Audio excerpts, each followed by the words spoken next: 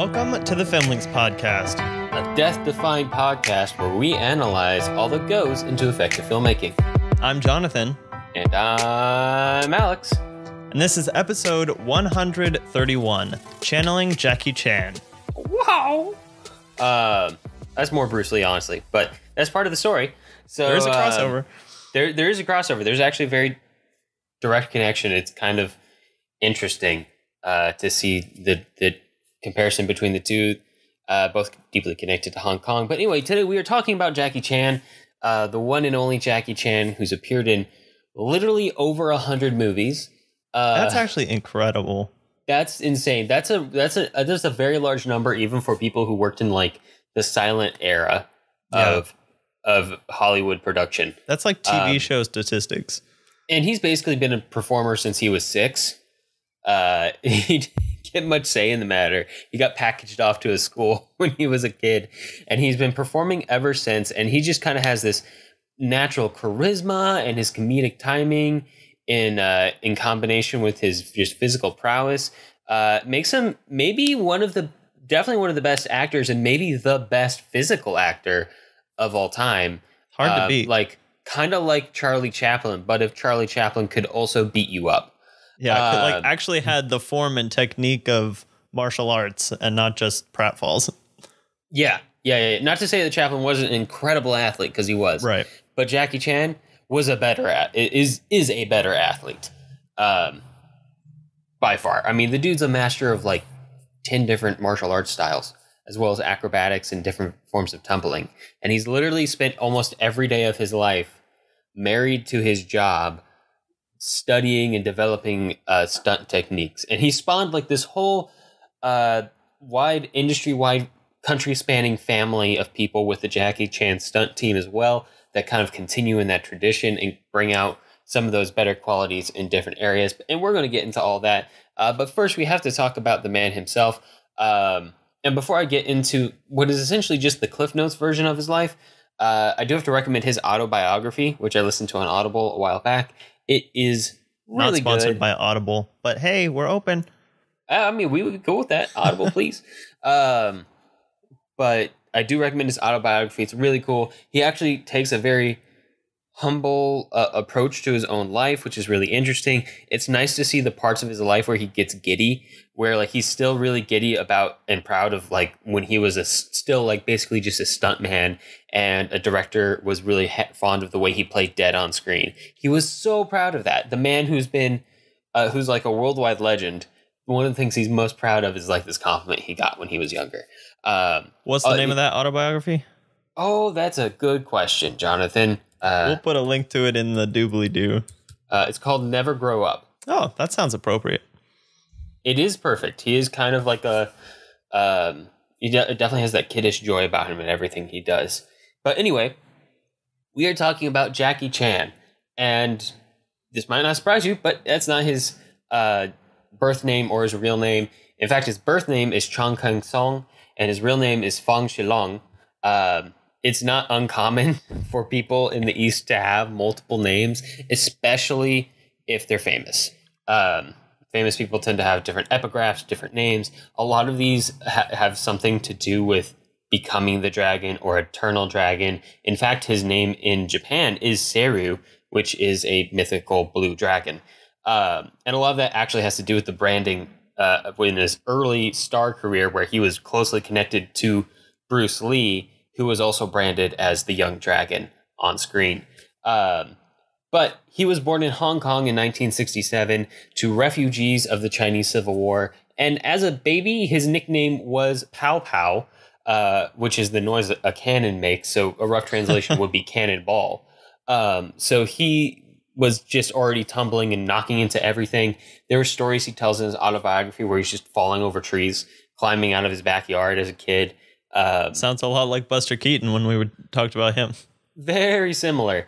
But as a small child, he was sent to the China Drama Academy in Peking, where he learned martial arts and acrobatics in a very strict environment.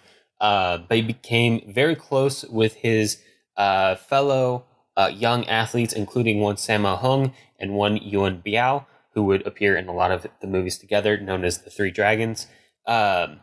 And as a kid, he was part of this performance group called the Seven Little Fortunes, who are often loaned out to movie studios to do various background work and stunt work as kids. So he, since like the age of 8, when he was an extra in Big and Little Wong Tin Bar from 1962, he's been in movies, which is how you get to be in 100 movies, by the way. Yeah.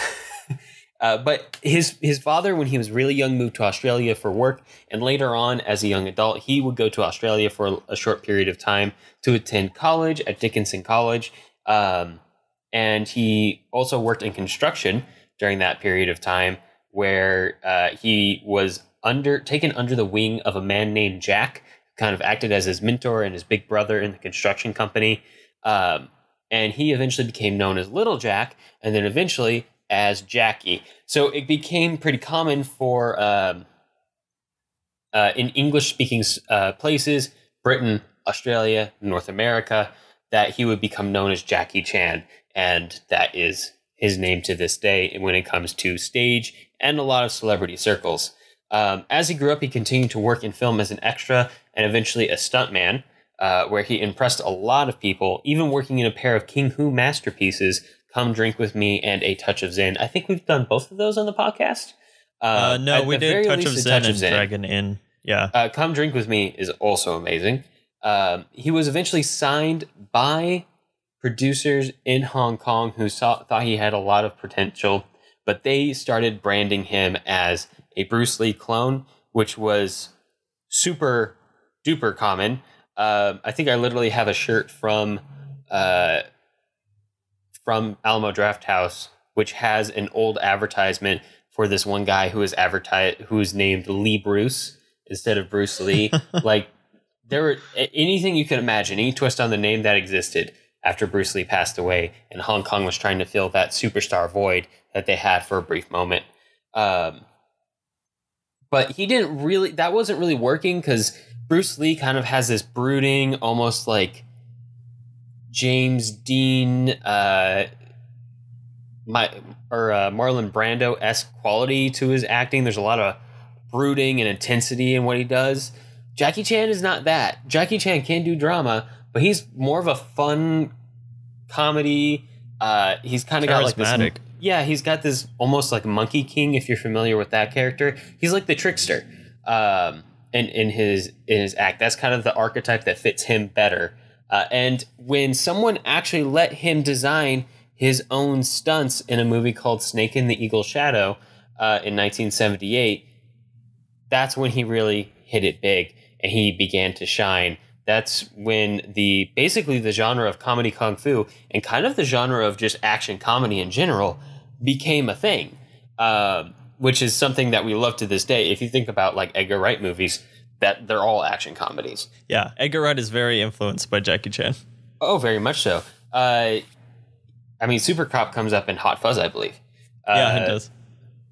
After a small role in Cannonball Run in North America, Jackie Chan would periodically have these attempts to break into the American audience in the market in the 80s, and they wouldn't really pan out until the 90s. But he appeared in Cannonball Run, which is a Burt Reynolds. It's a Burt Reynolds movie. But he appeared in that one. Very small role. Wasn't taken very seriously in that role. The movie definitely didn't treat him very seriously in that role. But he did like that the movie ended with a series of outtakes from the movie that ran with the credits. And he's kept that in his movies basically ever since. Anything that he's had a say in. In 1983, he established the Jackie Chan stunt team, which is that team that kind of works on all those stunts. They workshop everything. They do a lot of iteration and in-depth research to kind of make every stunt scene burst and come alive and be really fun and feel planted in the world that it comes in. And that still exists to this day. I don't know how active a part of it he is anymore, because he's getting up there in years, but he is still like the progenitor of all of that. He's called Big Brother by everyone in the organization. And throughout the 80s is when Chan really kind of started to experience that amazing level of success, mostly in the Chinese market with series like Police Story, Project A, Meals on Wheels, and stuff like that.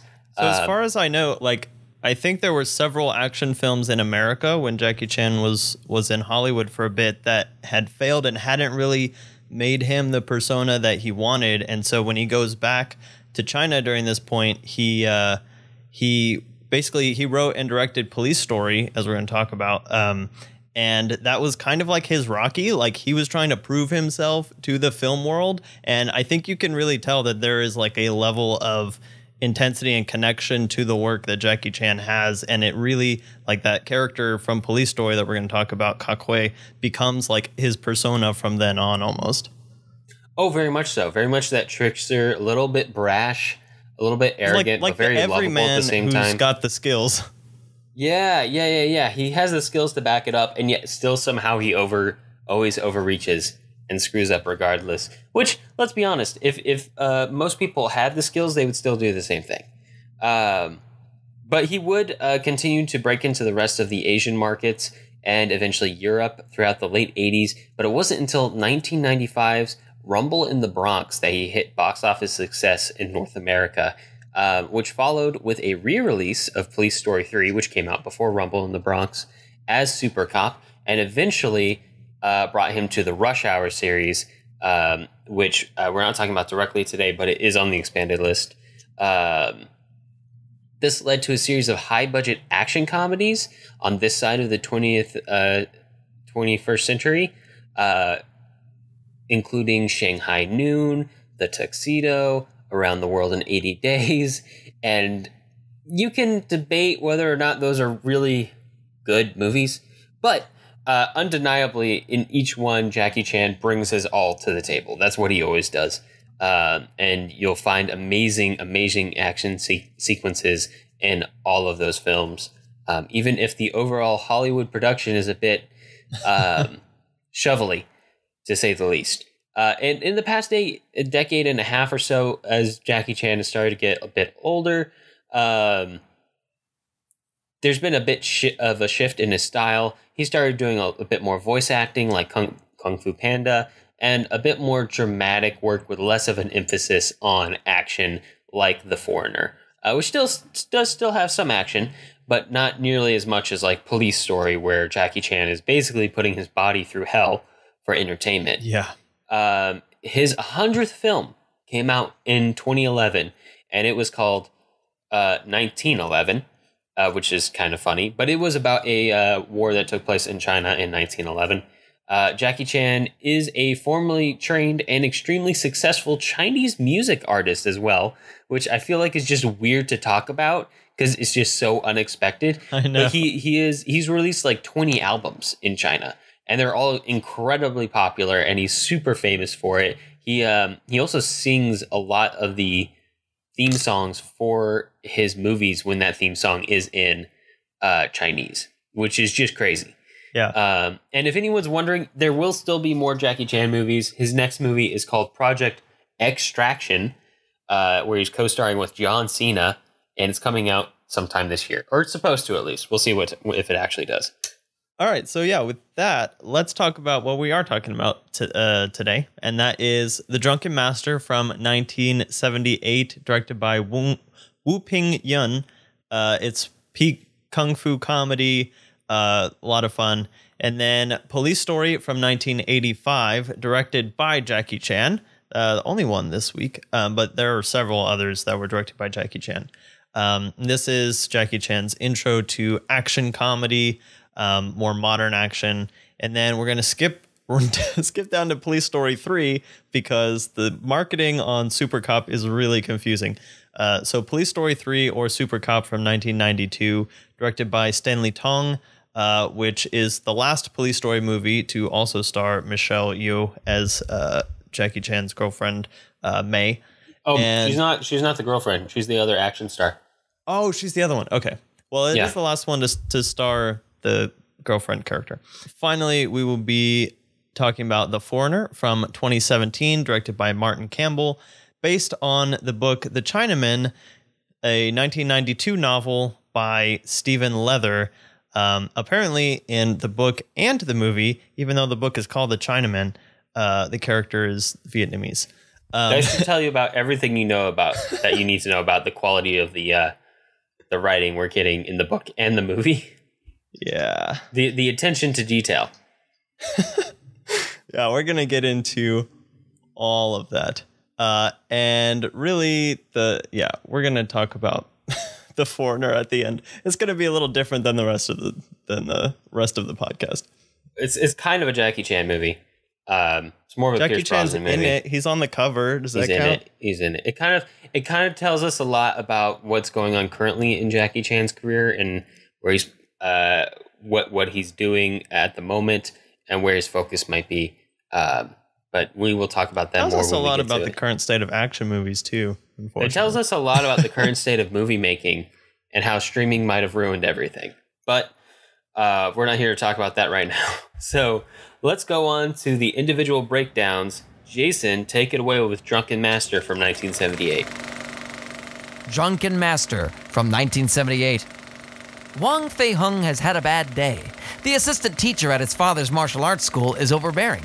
The young woman he hits on turns out to be his cousin, and her older guardian who beats him up is his aunt. And finally, he beats up a hooligan who turns out to be the son of a very wealthy and influential man. Now his father is punishing him by making him train with the Drunken Master beggar So. But So has a reputation of crippling his students, so Wang Fei-hung runs off, only to run into deadly assassin Yim Tit-sum, who has been hired to murder his father. The only way to beat the assassin is to learn the way of the 8 drunken immortals. It's up to Wang Fei-hung to quit being a bum and get down to training. I feel like Drunken Master is like the Chinese equivalent of Captain Jack Sparrow. In a lot of ways, yeah. It's kind of like the same. It's a trickster model character, right? Yeah. Do you want to get into it? Are we getting into it? Yeah, let's just go for it. Just go for it. All right, we're into it. We're talking about movies today. Oh my gosh. So this one, like we were just saying, this is where Jackie Chan's like trickster persona really starts to shine, where he's really starting to be in charge of his own stunts and kind of adding this whole level of comedy to the action that happens in his movies, which also allows the action to be a little more continual. Compared to a Bruce Lee movie, which is fun. And also just really impressive because this guy's going for like the entirety of the movie, almost constantly rolling around and getting beat up. And this is also that kind of, it's not the end, but it's kind of the tail end of like that peak of the mid 19th century, 20th century wuxia era. From films like King Hu through Bruce Lee, through Jackie Chan. I think there still would be more wuxia films, but they changed significantly after this. Yeah, we've talked about several wuxia movies, and you kind of have to make a distinction between wuxia films and kung fu films, which is more what this is. Because there's no trampolines fantasy in this. Yeah, there's no fantasy element of like literally channing the chi or channing the chi. Channeling the chi and being Jackie able to Chan fly does chan his chi. That kind of stuff. Okay, yes, he does chan the chi. But a little backstory on this movie is that this is kind of one of a long history of movies kind of centering around a character called Wang Fei-hung. And that is Jackie Chan's character in this, kind of a younger version. But Wang Fei-hung was a real guy who was a martial arts master and started like a school of martial arts, and then his legacy just carried on after him and started being like, even back into, I think, the silent films in China, was a character that was really taken on, but oftentimes they were a lot more kind of serious, I think. And so Drunken Master was Jackie Chan kind of taking on the role and giving it new life as a younger, more kind of foolish character. And we really basically see the whole hero's journey within the film. But it's interesting because I'm trying to think of the closest comparison I can make. And I guess it would be like Wang Fei-hung is kind of like Robin Hood. He's kind of like, maybe he was a real person, but now he's just mostly a legend, and like all these stories kind of build on that character. There's so probably not that like they're all a root continuous somewhere in reality, but like it's the all discerning of it is totally lost. Like it's become mostly legend now at this point. I totally understand. I like how much this movie is just about showing off what Jackie Chan can do.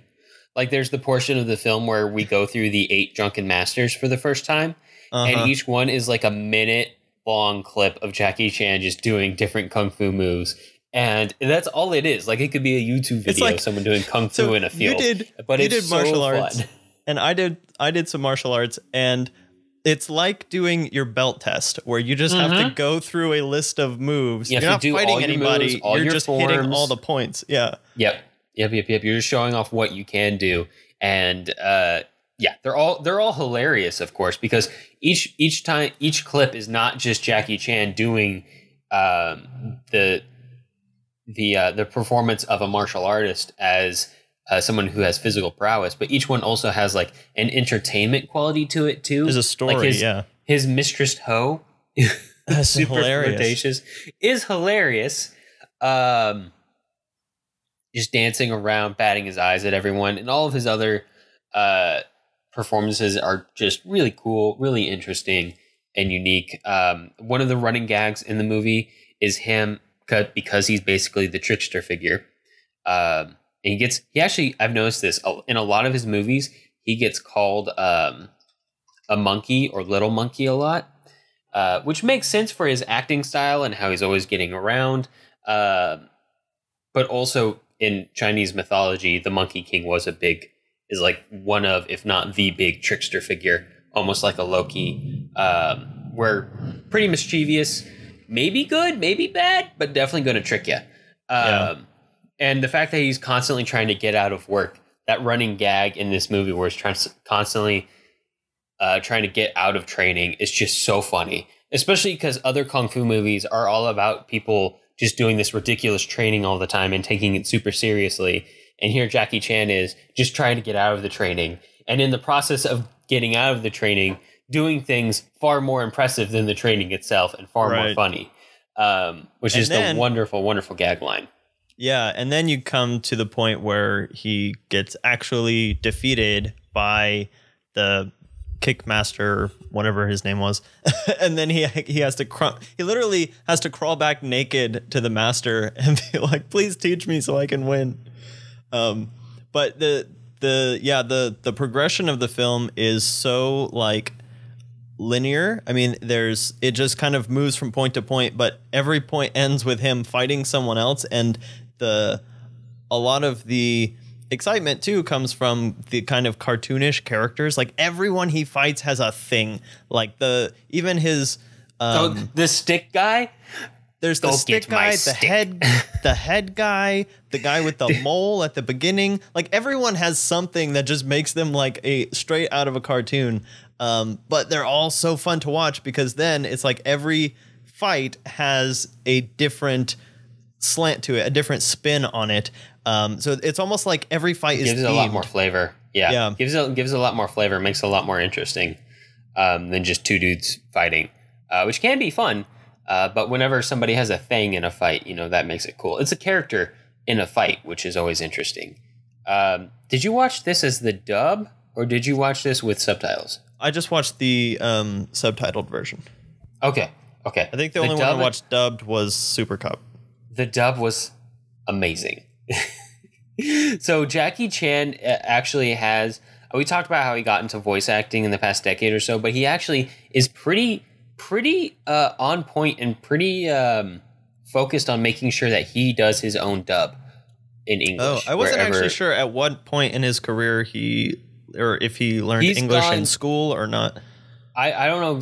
Well, I mean, he worked in, he was in school in Australia for 4 years as a young adult. So I'm guessing sometime around then at the latest. Okay. Also, as he grew up, I don't know for sure. I'm just spitballing here. I mean, Hong Kong was still British controlled for most of his life. So you see that a lot in Police Story.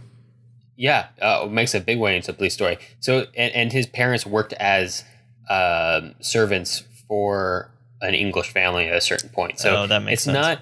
It's not out of the woods that he would just have some English knowledge just growing up in Hong Kong in the 60s.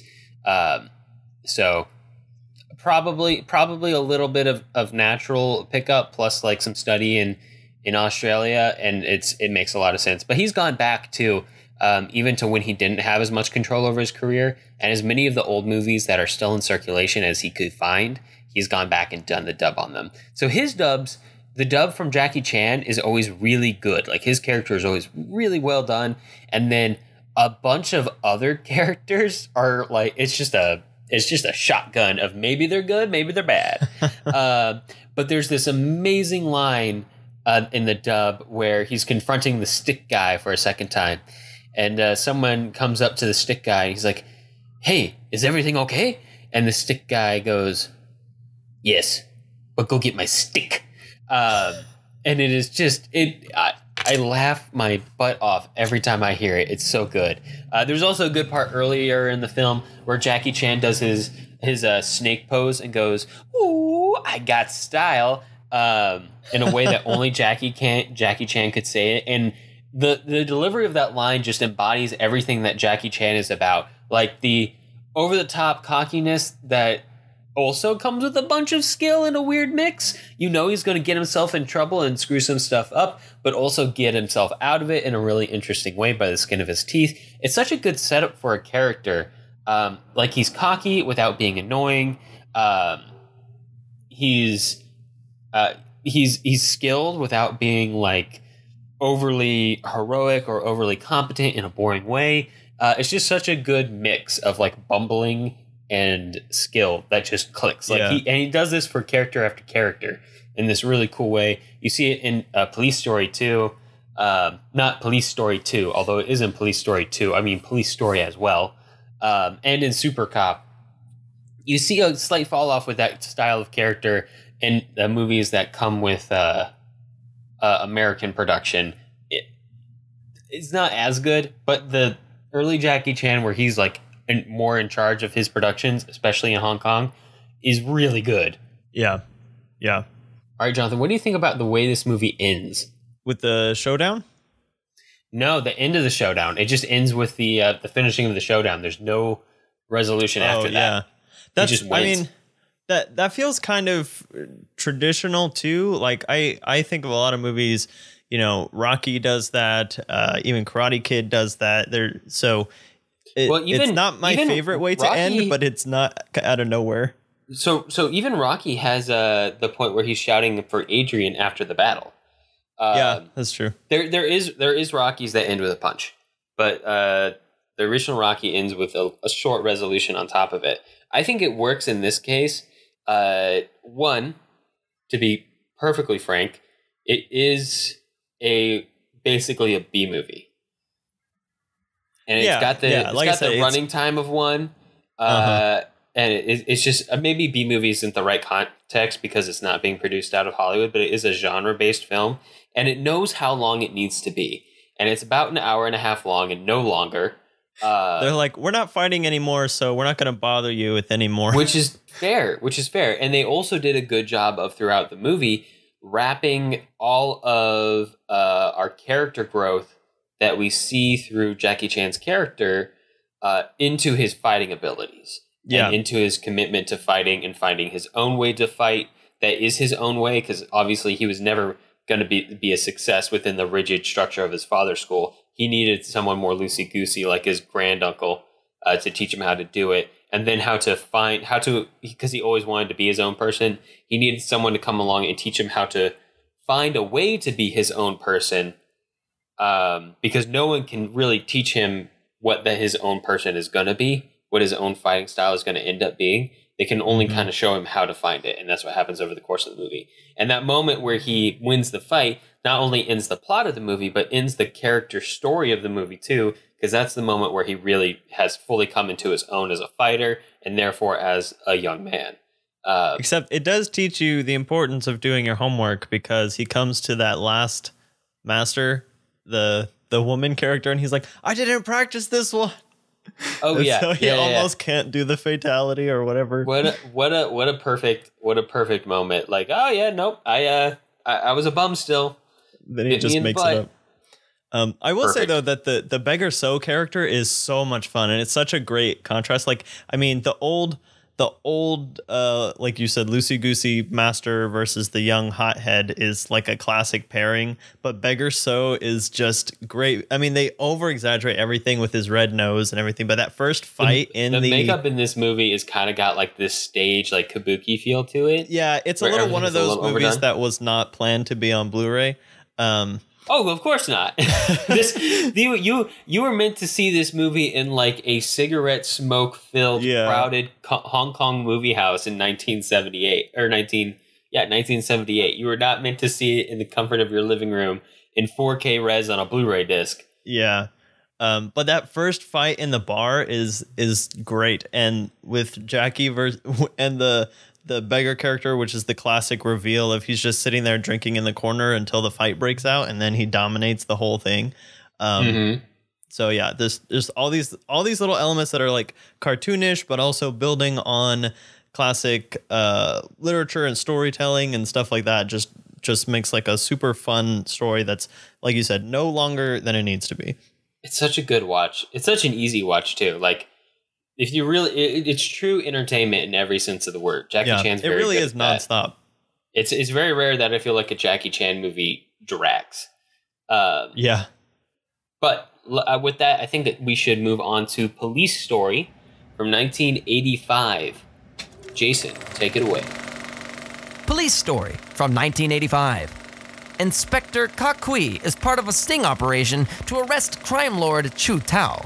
It goes horribly wrong, and most of a shanty town outside of Hong Kong is destroyed in the ensuing chaos.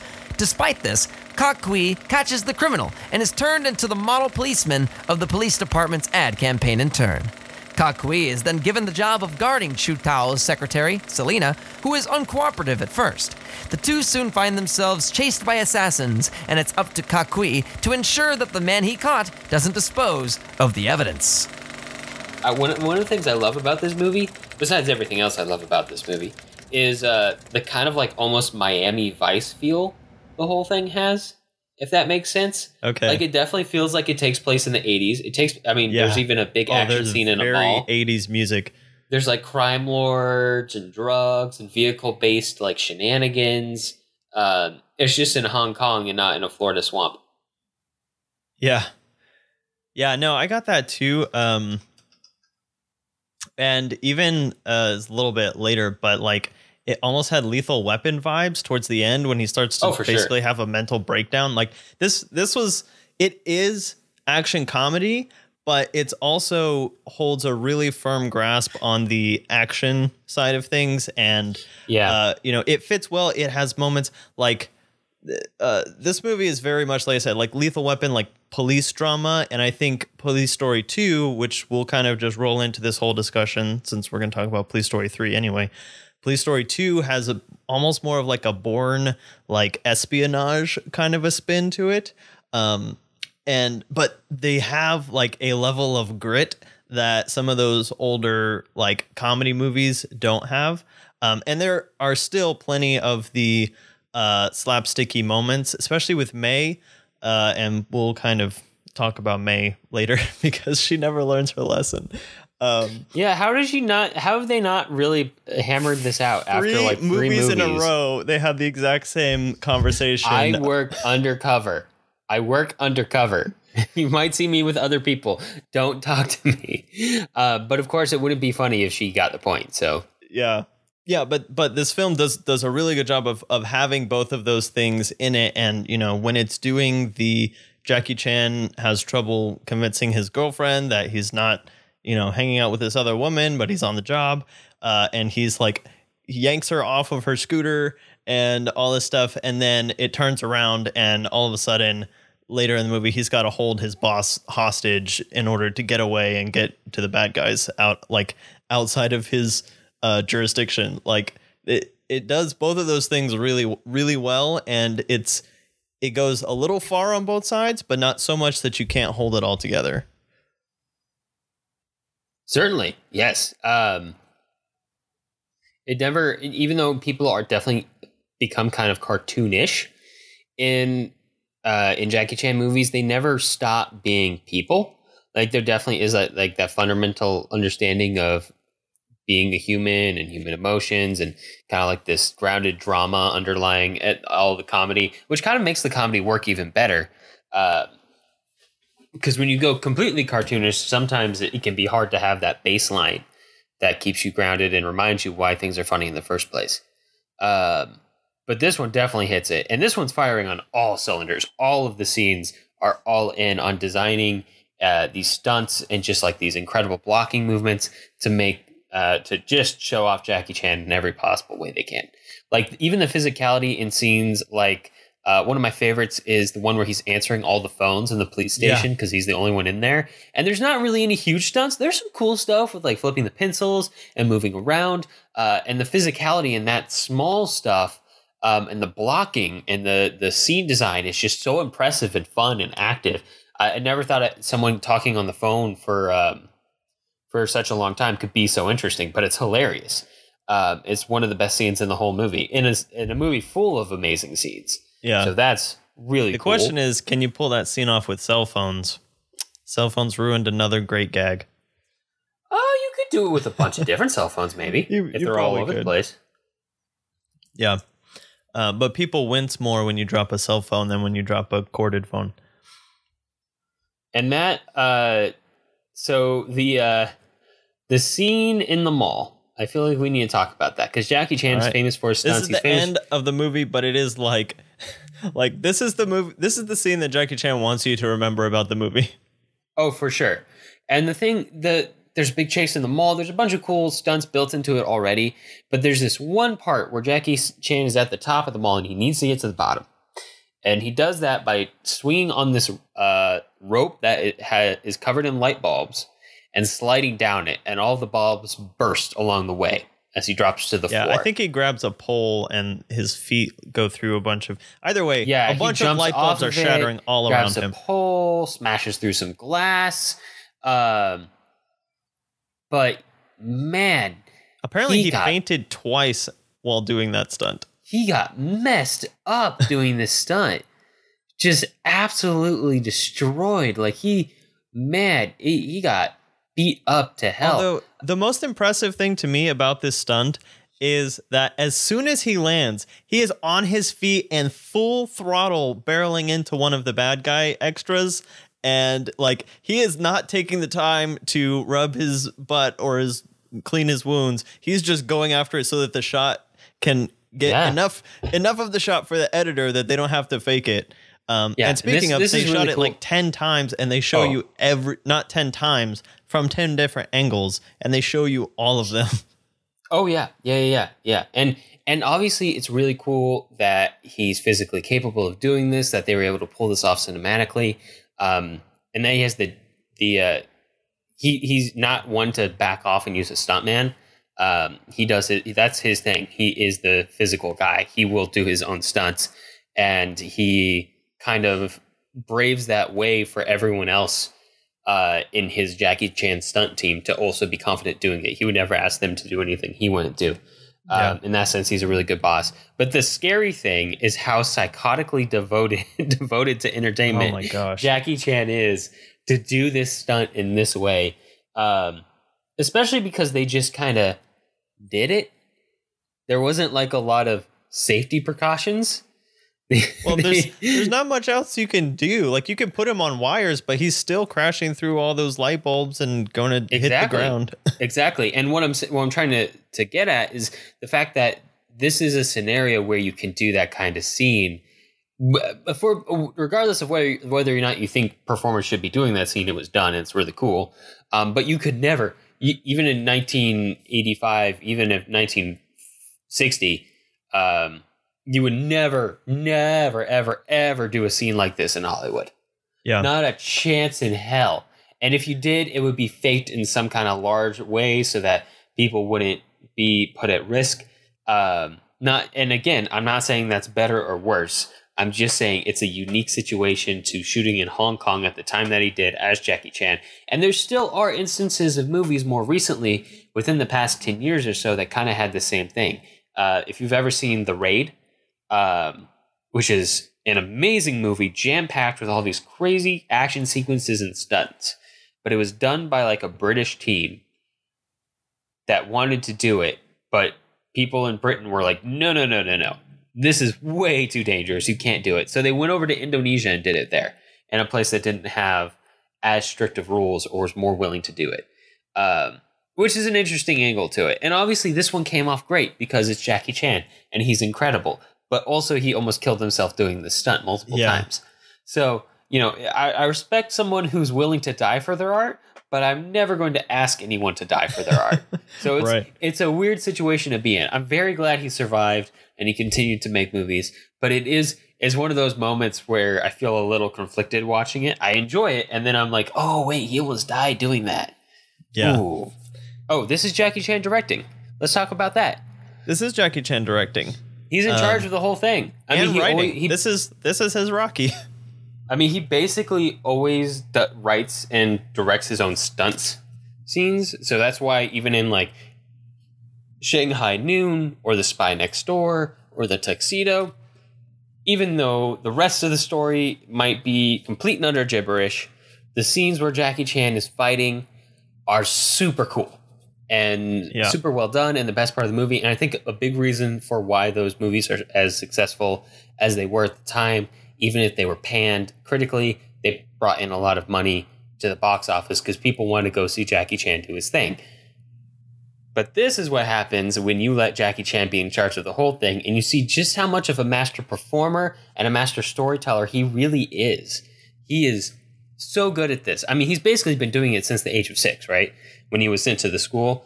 He lives and breathes it. Like, this is what he does day in and day out. And he is dang good at it, too. Yeah, and again, it's bringing in these other elements that weren't part of the persona that Hollywood or the greater Chinese or Hong Kong film industry were trying to put on him. Like he's now in the reins. He's saying, this is the kind of character that I want to play. The Kak Hui character who is tough, but also has the soft, fumbly side too. And he's getting to put in like his own levels of action and comedy and stuff like that. So he's got, you know, him hanging off of a bus as it's driving down the highway from an umbrella that he's doing. The umbrella is just kind of inherently comical, even though it's still like an action scene. And so, again, he's mixing all those elements together in like his own secret potion formula.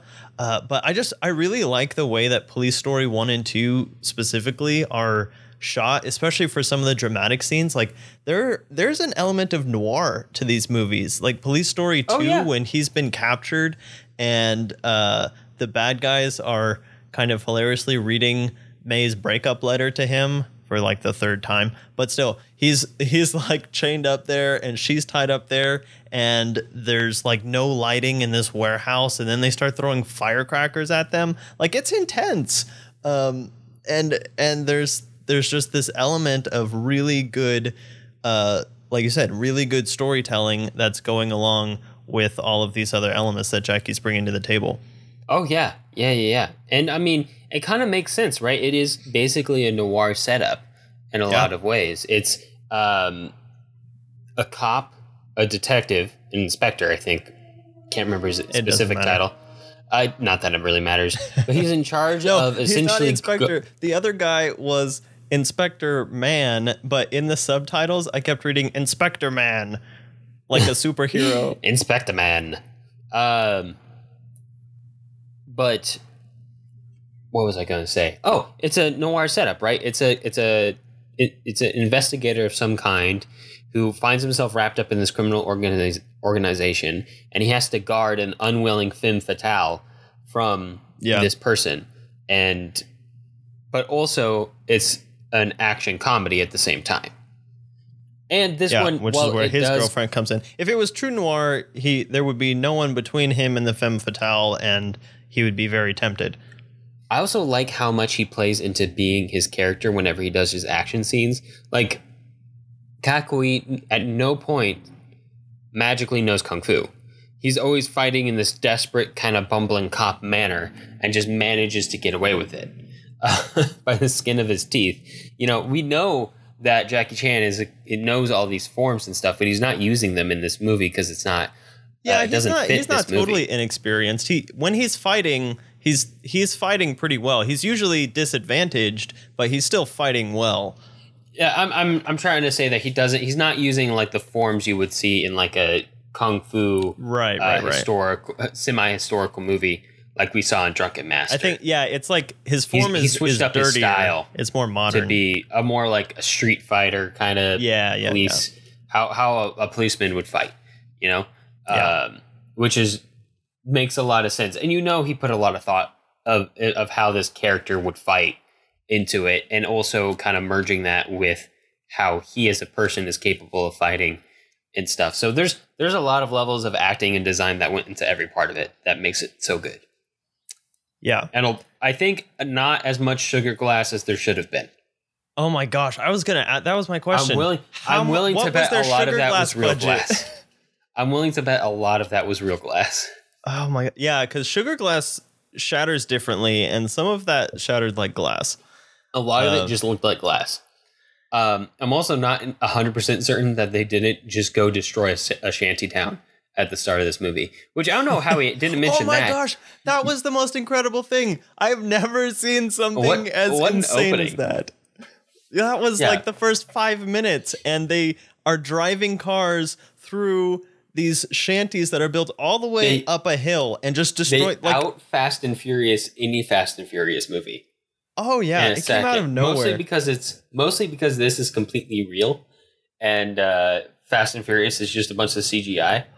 I also forgot that there's a potty joke within the first 5 minutes before that, when one of the cops like wets himself because he's so terrified of trying to shoot at the bad guys. I forgot about that whole scene because it gets so overshadowed by the rest of the movie.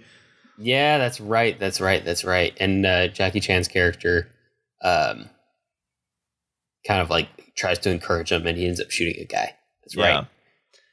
Okay. Again, that whole section really felt Miami Vice. Yeah. To me. Before we go to Police Story 3, I want to talk about two parts from Police Story 2. And one is the bomb strapped to the chest, and the other one is the finale. But the finale, the entire scene of the bomb being strapped to Jackie Chan's chest, and he has to go do the pickup for the bad guys who are getting their extortion money, and he's got like 10 minutes, and he's going through all his people, and he's got to tell them, don't stop me. And then he comes out, and he has to go under the tunnel, and he has to rewire the bomb with wires from his car, which I'm sure doesn't work like that, but I've still never seen something like that. And like, oh my gosh, there's just so much tension in that one scene. There's a lot of tension in Police Story 2.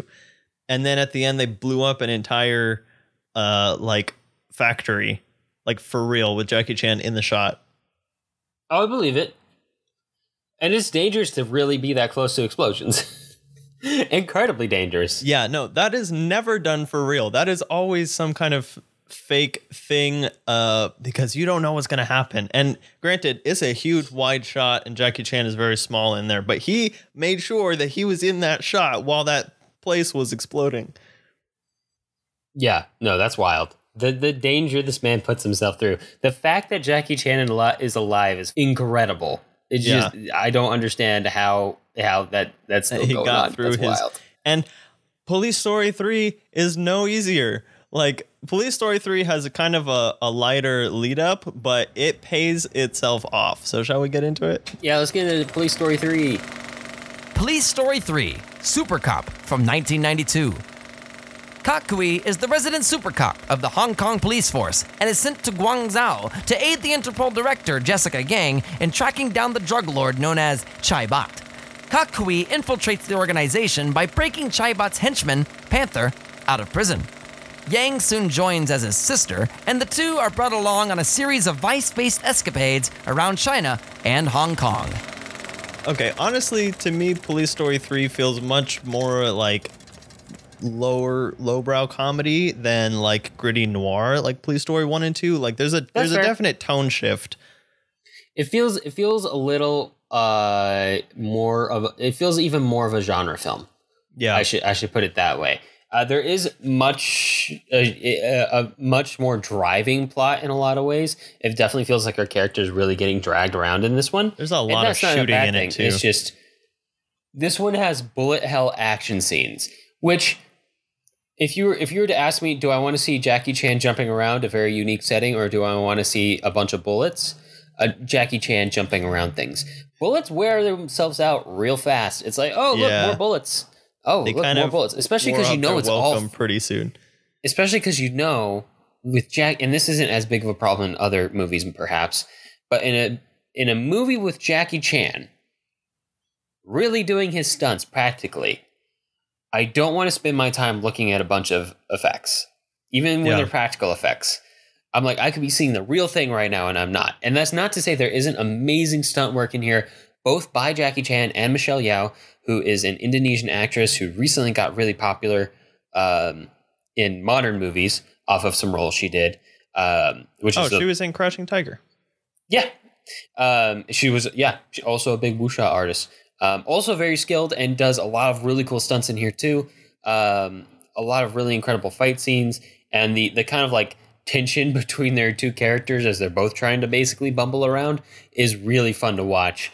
But yes, they kind of up the ante in the number of performers and the size and scale of the plot in a lot of ways, especially because it kind of has like this Interpol angle to it and multiple cities they visit. Yeah. And I will say too, this is the first one not directed by Jackie Chan. That makes a lot of sense. And not that this one is bad. I don't want to put that impression out there. It's just kind of different because I feel like 1 and 2 hold together stylistically really well, like and this one feels different. Unique signature to it. It feels like it could be any action comedy, and it's still good. But it's not. It could have been so much better if Jackie Chan had been in charge. Just saying. Yeah. And there is the May story. So this is the one where the May story. Oh, there is another May story. The May story takes over like the whole third act. It's crazy. It takes so long. She spends forever on this pool scene. They do so another Chekhov's pool scene. Yeah. I'm going to stand by my Chekhov's pool forever until someone doesn't fall in the pool. But she's yelling at him. He's trying to be undercover. The other woman, Maggie, Michelle Yeoh's character is also there. They're both like kind of being held hostage, but also kind of working undercover. And May is there on a field trip, like literally just there to make conflict. And she just starts yelling at him. And then the bad guy like calls her a hooker basically. And so she gets really upset. And it just goes on for so long. And it would be different if we hadn't already seen this exact same conflict 2 other times in the first 2 movies. Yeah, that's fair. It did feel, I don't know, man. It was so weird just because we had already resolved it a couple times. Yeah. It wasn't like less funny. And I guess because it was re-released in the way that it was, there's a good chance that a lot of people that saw this movie as their first movie that introduced them into the Police Story franchise, that's feasible that this was their first time experiencing it. But I don't think this movie was designed for that release. It was definitely designed for a more international release, and just the inclusion of Michelle Yeoh in that loop kind of makes a lot more sense. Would explain a lot of that, right? Like a more of an international cast, more of an international audience. So I could see that for sure. Oh my gosh. This movie has the cross-dressing. They have the inspector. Do you remember the inspector when he's first going undercover, and his inspector, who's been like a dramatic part of the first 2 films, has to play his mother as part of his cover? Yeah, no, it gets weird. He's playing this old lady, and then as soon as they leave, like he's got these cushions that fall out from under his shirt and stuff. So that was pretty early in the movie, but again, it's kind of setting this interesting tone. And then we get towards the end where we get the friggin' train, and then the helicopter, And that's really the Jackie Chan stuff in this movie, and it's pretty skewed towards the end of the movie, but it is so worth it. It is ridiculous. For sure. He definitely brings it home. If he was going to kind of pin it on something, I'm glad he pinned it there in the last act. It would have felt different if perhaps a movie had set itself up to be one thing and then spent the second 2/3 of that movie being something completely else. Not that we're going to talk about that today on the podcast at all. But I do like that this movie kind of brings it back home.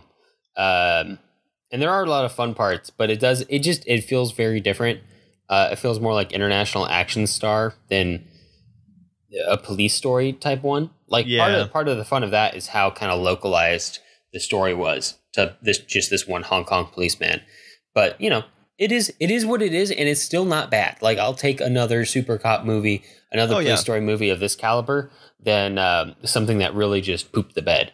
But I do want to talk about the action scene at the end where they're on top of a train as it's moving. Oh, that one's wild. Driving motorcycles on top of the train. Yeah, they really were just like, they really went full Fast and Furious on that one. They really, really were just like, let's throw as much stuff as we can at this. And then they go Mission Impossible when Jackie Chan jumps on the ladder of the helicopter that's literally flying thousands of feet above the city. And he's in that shot. Like, it's a wide shot of this helicopter. And I'm thinking, Tom Cruise has not even done something this nuts for an action scene. And oh my gosh, like you just watching him, and his face is there because he doesn't use a stunt double. And then he shows you in the bloopers or in the outros in the credits that he is hanging onto this helicopter and all his people are terrified, but he's going to do it. Gosh dang it. Freaking Jackie Chan. I don't know what kind of luck that guy has, but it must be wild. Like, man, I mean, I know a lot of it's skill, but to put yourself in so many death-defying stunts for so many movies is just, whew, it's a special level of intensity that I'm not sure I could ever match. I'm pretty sure most people could never match it. 99.9% of the population of Earth could not match that. Yeah. I mean, maybe you just got to look towards the entertainment schools, the schools of the arts where 6-year-olds are being trained in both fighting and entertainment, and that's where the next Jackie Chan will come from. What I've heard is that the school he went to was a special kind of intense. A kind of intense that's basically not allowed to exist anymore because it borders on child abuse. I want a movie about that school. Like, that sounds like an interesting biopic. You want a movie about child abuse? Well, I want a movie about a very strict school and then it gets shut down. But also it gave us Jackie Chan, so there you go. No, I'm sure if you asked Jackie Chan, he would never call it child abuse. Like, that was his master and basically his family for a lot of years. But, it's definitely, I'm willing to bet the practices there are not really child friendly. So for every Jackie Chan, there's probably a lot of other very sadder results to those stories. Mm-hmm. Of course, he worked a long time with his buddies, Sammo Hung and Yuan Bao, who also went there. That's true. So they also did a lot of good. I don't know if you've ever seen Meals on Wheels. It's one of my favorite, movies from that team of the Three Dragons. It's so fun, and it takes place in Spain. It's really random, and it has like this hard-boiled detective storyline where they have to fill in for a private eye who's on the run because someone wants to collect debts from him. But so they fill in for this guy, and they still have to solve this mystery involving like a vanished woman and another femme fatale. There's a lot of police story elements in it, actually. Okay. But it's in Spain, and they do run a high-tech food truck that has a lot of equipment that can apparently double as spy equipment and also make food. So it sounds very wild. Pink Panther-y. All right, let's talk about The Foreigner from 2017. Oh boy, let's talk about The Foreigner from 2017. Jason, take it away. The Foreigner from 2017. Ngoc Minh Quan is a former Vietnam War Special Ops soldier who has lived peacefully in London for a long time. That is, until a bomb goes off and kills his daughter. a group calling themselves the Authentic IRA claims responsibility for the attack, and Nuk Min Kwan begins hunting them down for his revenge. It's put upon Irish politician and former provisional IRA leader, Liam Hennessy, to track down those responsible. And though he claims innocence, his hands might not be as clean as he says. Alex, some days you just can't get rid of a laptop.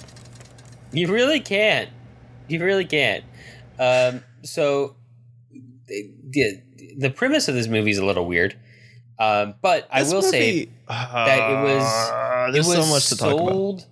It was sold to us through the advertisement for it that Netflix had was about. It showed a lot of Jackie Chan and a little Pierce Brosnan, and it very much made it look like it was just going to be a lot of Jackie Chan's doing like Jason Bourne, Taken, Liam Neeson revenge stuff, doing cool Liam Neeson stuff. Doing really cool like spy stuff on top of revenge stuff, and it was going to be gritty, and it was going to be like the side of Jackie Chan you hadn't seen before, but he's still going to be doing a bunch of cool stuff. And you know what we did? We got not that. We got I want the names. Yeah, that's it. Jackie Chan. I want the names. lines they give Jackie Chan are just like almost downright offensive. It was They're like the worst. writer didn't think he could speak English, and I'm like, excuse me, it's Jackie Chan we're talking about here. Have you heard his dubs? They're amazing. Yeah. So let's talk about what this movie is. This movie starts off with a bombing of a bank or a shop or something. Jackie Chan's daughter dies. They're immigrants to London, and so Jackie Chan gets all upset and he starts bugging all the government people. And we see a lot of the government people talking and trying to figure out what's going on. So we've got like government. Kind of turns on. Yeah, that part feels very Jason Bourne-y, where you see just a bunch of agencies talking to each other, but in this Jackie case, you kind of don't know how they're really connected. And you're thinking, how are they going to be connected to Jackie Chan? And the answer is they're not. The answer is Jackie Chan is like a minor blip in all of their plans, and he just is there bugging them. And then all of a sudden, he goes from some guy who has a restaurant in London to super spy who knows how to make chemical bombs and rewire cars, and like they give you a backstory on it, but it feels a little forced and weird. They don't they tell you that he was a fighter in you can probably correct me on which war it was. He was a special ops officer in the Vietnam War. So did they say special ops? Because one of those elements was what it really is. fuzzy. That's what it is in the book. So that's the actual story. They do a lot of they're really trying to do a lot of show not tell, and they're like, the audience will pick up on it, which I really love to see people trying to do that. I love seeing people try to do that, because when it works, it's great, and it's way better than over explaining. But still, this one kind of just doesn't hit the mark. I think in the first 5 minutes of Taken, you see Liam Neeson like at his job protecting some mayor or something at a speech, and then he goes to his daughter's birthday, and then his daughter goes on her trip and she gets taken. Okay, it takes a little bit longer than it does in The Foreigner, but we know who Liam Neeson is. We know he's a special service operative. It takes us I think literally halfway through the movie before we actually see the backstory of Jackie Chan's character. And so all of a sudden he's like making bombs out of alcohol bottles and matches in the bathroom of the government. Oh, okay, so this is the other thing. He goes to Pierce Brosnan's character. So we're starting to get this whole political intrigue between the IRA, North Ireland and England and all this stuff going on. And Jackie Chan goes and he's like, I want the names of the people who did this. The people who did this said that they were IRA. You used to be IRA, so you know who they are, and I want their names. The dude absolutely does not know their names at all. And Jackie Chan's like, I'll just bomb your bathroom and maybe you'll remember the names. But he doesn't know the names. It's not really well written. He doesn't know the names. Jackie Chan follows him for days and bombs his house, his car, and all these things, and the guy does not know what he's talking about. Like, it ends up being that he's like connected, but he literally doesn't have the information that Jackie Chan is bombing everything in his life for. like Jackie Chan just went full on, I'm going to destroy my life, because he's not hiding himself. He has made his face seen. So he's ruining his own life in order to get information that may or may not exist. Yep, pretty much. I was a little frustrated watching this movie. I'm sorry, guys. He also just like freaking vanishes for like an hour in the movie. Yeah. Just poof into nothing. Because you know what we needed instead? We needed adultery and semi-incest. Yeah, no, it's really weird. And I can't tell whether that was the plan from the get-go, or if Jackie Chan was like, I don't want to do all these stunts because, I don't know, I'm older now. It genuinely feels like a bad attempt. Like, I can almost see the book version of this. Like, this is a game of telephone, right? So I can almost see the book version, the whatever the book was called, The Chinaman. I don't imagine the book being that much better. I imagine the book being a copy of Robert Ludlum's The Bourne Identity, which is very different from the way that the movies turned out. It is much grittier. Oh, yeah. The Bourne Identity is much different. It has more elements of Bourne being like an older guy. So he has the skills, but he's also like losing them. And there's a lot more like political intrigue going across countries and stuff like that. And it feels like someone wrote a book kind of like that, but not as good. And then someone tried to make a movie out of it, but couldn't really fit all the information needed to make the movie make sense into it. And so we got this movie where Jackie Chan is in it to have some name recognition, but really it should be... Yeah, they kind of just hired Jackie Chan to be here for like his name. And then the most upsetting thing to me is that they sold the movie on his name and he's not really in it that much. Totally sold on him. Like, he's on the cover. There's nothing else on the cover. There's also just this real bad habit of Western studios just not really understanding or utilizing or having really much respect for all that Jackie Chan is capable of, and just misusing him in a lot of ways. Yeah, he doesn't fight, really. He does like once. Even though a lot of some parts of the Rush Hour movies are a lot of fun, like a lot of them are just mismanagement of Jackie Chan. And then occasionally there's like a stunt. But yeah, this movie kind of feels similar in a lot of ways to that, or some of the Owen Wilson escapades that he was part of, where they didn't know what to do with him. But also now apparently they just don't want him to do stunts, or he's just too old for stunts. I don't know what the story is there. Yeah, which is valid. I don't even know if he's spoken on it. But you know, the man's done over 100 movies, and he's done like 5 bajillion death-defying stunts. Yeah, he deserves to take a break, especially because he's creeping up on 70. I think he's not in his 70s already. Well, he was born in what, 54? Yeah, he's 67. Not everyone can be Tom Cruise. Like, literally never stop doing stunts. And that's just because Tom Cruise sacrifices babies for his youth. Yes, that's true. He has sold his soul or something. But yeah, so I mean, I want to say that if I took this out of this is supposed to be a Jackie Chan movie thing in my brain, that it would be a good movie, but I don't think it would be. I think it would still be very confusing. No, even if you took no one would watch it if Jackie Chan wasn't in it. Right. I mean, yeah, sure. Apparently you can't sell on Pierce Brosnan. Like, that's not nothing. I don't know. It's not nothing, but like in today's streaming culture, I mean, you really need to get some hype in order to really watch this movie. And I think the only reason that I watched this movie was because we had it on the podcast. That's true. Even if I was going to go watch a bunch of Jackie Chan movies, this would probably be one of the last ones I got to, and I probably wouldn't be that thrilled about it.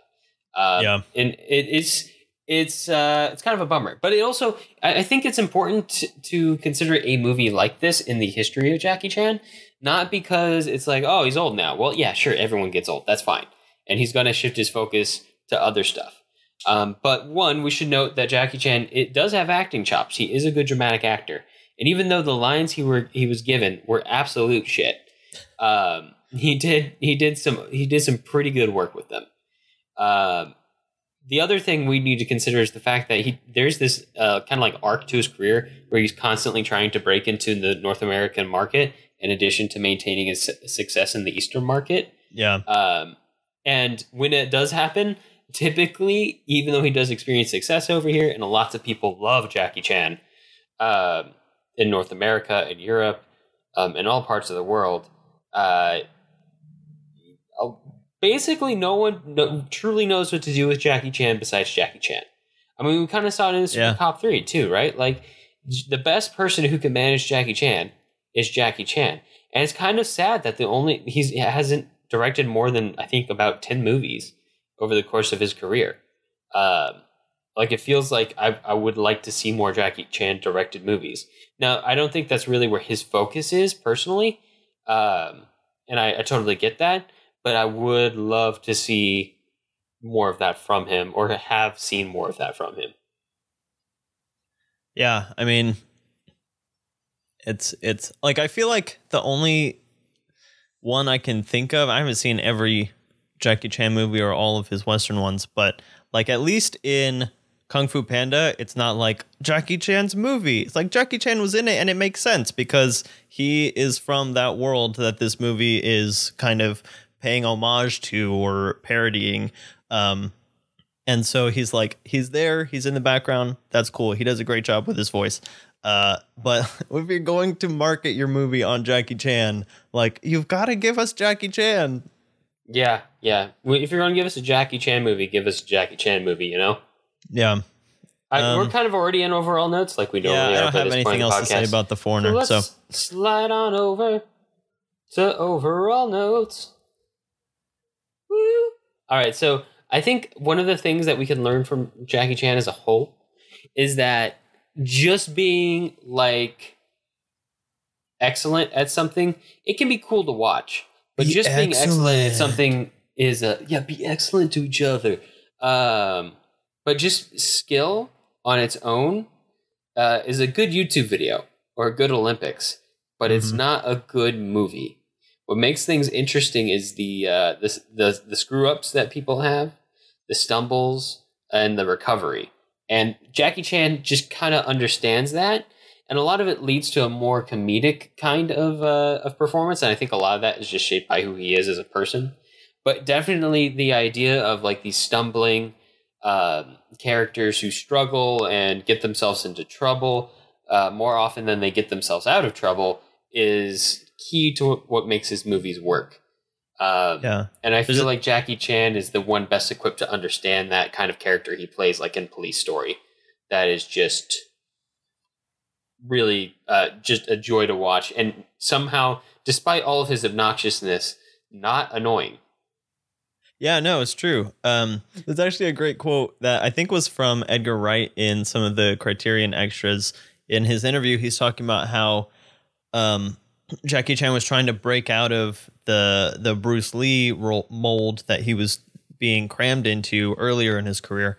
And Edgar Wright says, like, when I think about Bruce Lee, I think about his signature, like, come on, like, hand move, like basically the same one that Morpheus uses in The Matrix, is like, come on, bring it at me, is a confidence there. And he's like, when I think about Jackie Chan, though, I see a defensive posture. He's blocking. He's always blocking someone else's moves, and he gets like one hit in, and then he's got to block three other guys. And I think that is one of the things that is that lends a lot of intrigue to Jackie Chan's action and his persona, is that he's not the top dog. I mean, he's the underdog all the time. He's always and this is something that is really well explained in Tony Zhao's Every Frame of Painting episode that we'll include a link to. This is a super good job breaking down Jackie Chan, but he's always at a disadvantage. He doesn't have a gun, or he, his hands are tied, or something is happening that puts him at the bottom of the fight, and he has to fight tooth and nail to get his way back to the top. And the fact that he is so dang talented means that we just get to sit back and watch him do that, no matter what the disadvantage was going into it. Man, I want more Jackie Chan movies. I mean, there's like already 100 of them out there. I can just go watch them. I know. If there was any star who we could say, like, I think we have captured the essence of Jackie Chan, is Jackie Chan. Yeah, he's just such a good entertainer. I never feel bored watching a Jackie Chan movie, which for my ADHD, at least when he's on the screen. Yeah, exactly. For my ADHD riddled brain, that's really impressive. So Yeah. good job, Jackie Chan. Yeah. And again, those movies cover such a wide range, like from his early kung fu films that are more period based to, the police stories in the 80s, like action, that's modern action, even to the modern drama like The Foreigner, or some of the other like modern random things that they tried to do with Jackie Chan. Like we were talking off air about The Spy Next Door, which was like a pacifier ripoff, because all of a sudden all the action stars had to have a Taken and they had to have a pacifier for some reason. Because I think Vin Diesel had the first pacifier, and then there was like Dwayne Johnson did basically a pacifier. That's a great sentence out of context. Yes, everyone gets a pacifier. But yeah, so I mean, Jackie Chan, and then again, his voice acting with stuff like Kung Fu Panda, even his Jet Li crossover with I think it was the Magic Kingdom, Forbidden Kingdom, something Kingdom. Like he's just done so much stuff that, again, we have like Jackie Chan has tried his hand at so many different things that we really have a pretty good picture through his canon now, which, like you said, is not over, but I assume is kind of coming towards its end here in the next few years, unfortunately. But we have so much Jackie Chan that we can look back on and keep enjoying. Yeah, go watch more Jackie Chan movies. There's so many. There's so many. Yep. So many movies. So many movies. Yeah, there's definitely, there is an argument to be made that Jackie Chan is one of the best actors ever. Because he's capable of so much beyond just making a face at a camera. It's a not different to undercut kind of thing that part of acting. Than But definitely, I feel like you could make the argument easier that he's one of the best physical actors ever. Yeah, and it's almost like in the golden age when everyone was falling over triple threats who could sing and dance and act whenever sound started to come around.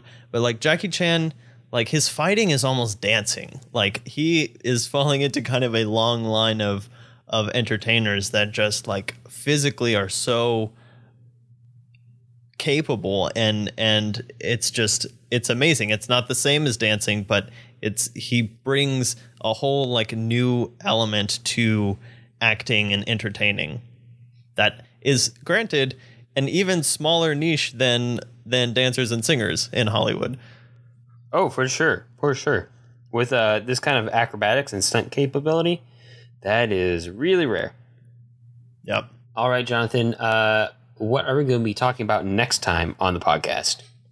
Yeah, next time we're going to talk about a directing duo, which we may have done once or twice. I can't remember if we've done a duo before. But we're going to be talking about the directing / producing / writing duo of Chris Lord and Phil Miller. Or did I get those backwards? Phil Lord and Chris Miller? It could be Lord either. and Miller. I've heard it both ways.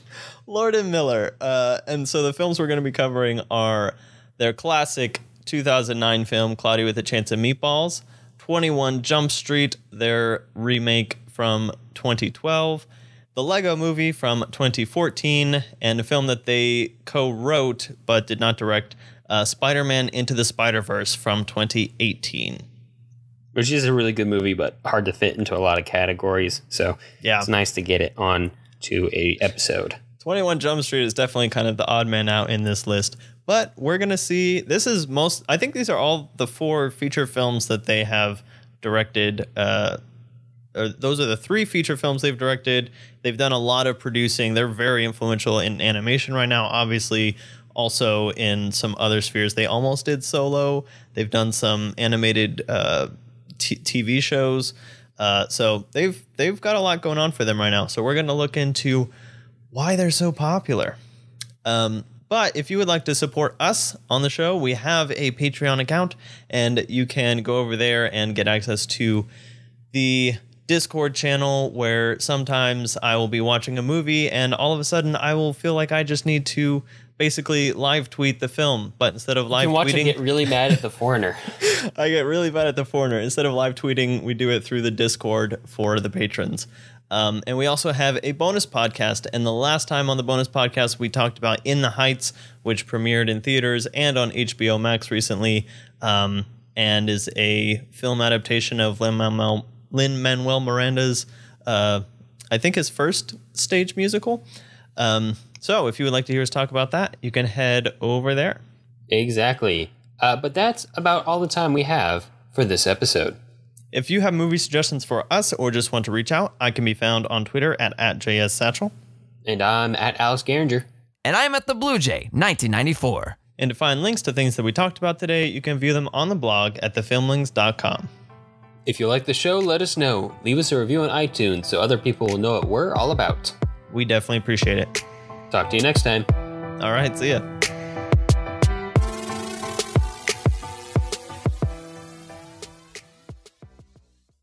Oh, and there's a long sequence at the beginning where Jackie Chan works as a waiter for the food truck, and he uses a skateboard and then skates around this square and gets people's orders and delivers them food.